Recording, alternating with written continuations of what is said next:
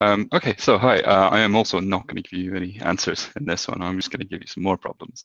Um, I work for a company called Worth. We're a consultancy agency based in the Netherlands and the UK, and I'm a delivery lead there, which means I tend to work a lot with organizational structures and also about flow. Flow is part of my job. And I did that on the basis of working 20 years in engineering before, 10 of which spent pretty intensively working on distributed computer systems. So what do we mean by distributed computer systems? I'm going to steal a wonderful definition from Ruben Tan here. It's a great working definition. It's a bunch of processes, i.e. things that do work in a networked, i.e. connected environment, communicating via messages, i.e. asynchronously, and acting as a single coherent entity. We build these things for the benefits of resilience, scalability, modularity, and it's fairly clear that these are the most important class of software system at this time. You might argue that, but no distributed systems, no internet. So speaking to DDD, I imagine that we're all pretty familiar with these in software contexts. But in a human context, it's actually no different. Humans do work. We work with each other. We work asynchronously. I mean, I hope your customers aren't literally standing at your desks waiting for you to finish your coding. And those customers are probably working through the face of a company, right? They're not working with you particularly.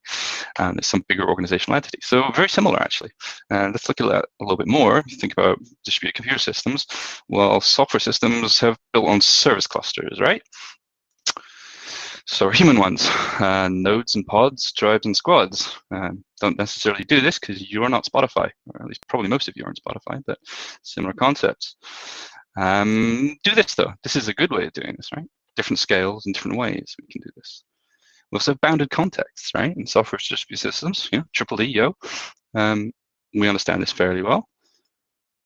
Same thing for humans. Software bounded contexts are actually built to serve human ones, right? Intentionally or not. That's basically Conway's law. We have message queues in distributed systems. We kind of have to, right? So that the work can stand, work can be processed, or pub sub, whatever you like. Yeah, we humans have those too. Those are your backlogs, right? You're serving queues every day of your life if you're a software engineer, at least if you're a scrummish. But what is implicit in Ruben Tan's definition, I'm going to make explicit. Decentralized control. And that's because CAP theorem is a thing, right? And the reality is computer networks absolutely will fail. They fail all the time. So we have to choose, right? CAP theorem says that you cannot have guaranteed consistency, availability, and partition tolerance. If we say that partitions are going to happen, we have to choose between consistency and availability with effective message latency in either case. And that centralized control, therefore, becomes kind of meaningless. So mostly web-facing internet, we look at high availability. That's what we tend to favor. That mostly wins in software. In human systems, not so much. They tend to favor centralized control. Centralized control. The majority of software is still built by non-distributed systems, by CA optimized systems, in fact. 300-ish years. We have, and not unreasonably, assumed that the workers would be more or less in the same building and able to work with each other.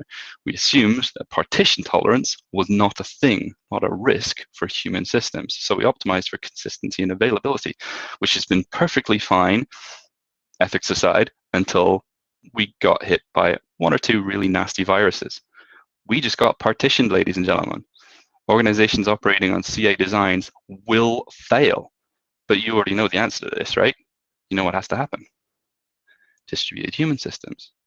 So maybe we can think about applying some of the distributed systems techniques that we employ in software contexts to human ones. Consensus algorithms. We know about quorums, but Byzantine faults, Fisher-Lidge Patterson impossibility, guaranteed delivery. We're pretty sophisticated in this stuff in software, actually.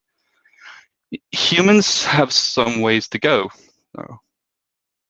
We think about modeling message flow and scaling demands with Markov chains in software systems. What does that look like in human context, though? Well, I think we can do better than this trickle-down thing. I mean, these hierarchies, very slow in OODA loops, increase the decision latency. This is where you're going to start having problems. Maybe we can think about what this is going to look like. Decentralize it. Maybe this is actually about trust.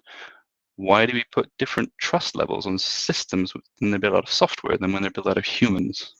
That says something about us, I think. When you think about all these concepts, what it might look like when you apply them to human contexts, what would serverless look like for humans? What about autoscaling for humans? And the reason I talk about this is because you are a generation of engineers who are intensively trained to design, build, and operate distributed software systems. This is really an appeal because there's a higher order problem, and which could also use your skills maybe.